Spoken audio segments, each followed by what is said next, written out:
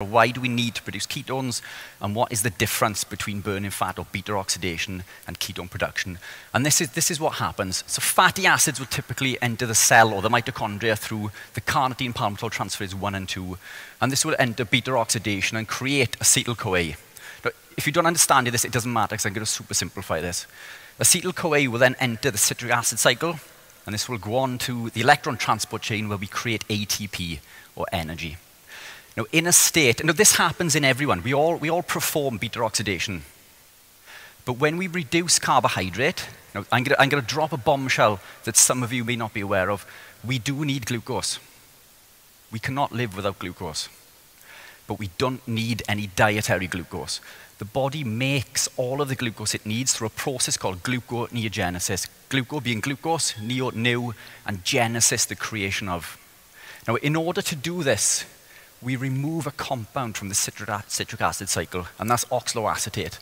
Oxaloacetate allows us to create the glucose so we can survive. There are certain cells within the body that need glucose, the red blood cell and glutaminergic neurotransmitters in the brain. So we do need glucose, but we do not need any dietary glucose. So now that we've used this oxaloacetate in the citric acid cycle, the citric acid cycle can no longer spin. It stops turning. So this leads to a build-up, and this is why I've colored the two into a different color. The acetyl-CoA builds up, and then it enters acetoacetyl-CoA, and then HMG-CoA. HMG-CoA then produces our ketones: acetoacetate, acetone, and beta-hydroxybutyrate. Acetone quite often is wasted in the breath, in the urine, so on and so forth.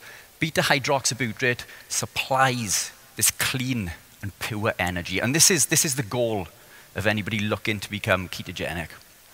Now, if you notice, so we mentioned the mevalonate pathway, which I've indicated on the bottom there. So HDML-CoA is a part just before the mevalonate pathway, before we go on to produce cholesterol.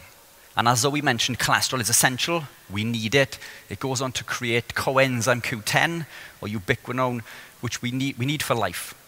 In fact, ubiquinone creates the pyrimidines that build up the DNA basis. So at the deepest level within our chromosomes, we need these compounds. And to take statins would be detrimental to this.